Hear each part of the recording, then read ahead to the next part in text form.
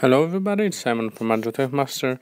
In this video I will show you status forecast tweak, which is compatible with iOS7, and basically, as you can all of you see on my status bar, I've got the time in the middle and I've got the Aldershot, that's the town where I live. I've got the 6, that the temperature, which is 6 Celsius, and it's cloudy because you can choose the icon to show the weather, like you can see the cloud up there, or you can choose the text which tells you what the weather is like.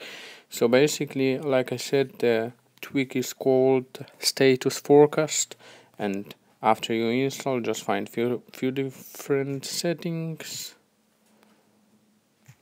Yeah, right there, StatusForecast. So basically, your city void, and all you have to do to get your city void, you have to go to your Safari browser, you have to go to Yahoo Weather, and just up there, just search for your town, and when you get the weather for your town, in the address bar, just click on the address bar, and at the end you will find the some digits. So basically just copy them, paste them here, respring your device, and you will get the weather for your town. And as you can see in here, I've added those little stars. I've added them to separate the names from each other, because when you don't do this, they're very close together, so it don't look very nice. That's personal preference. I kind of like it, so it looks a little bit better for me.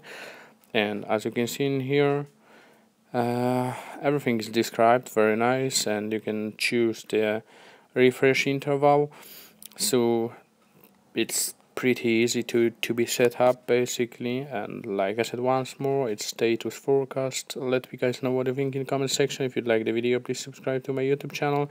The app is paid, you can get it free from Instantly iRepo, and that's it. Thanks for watching.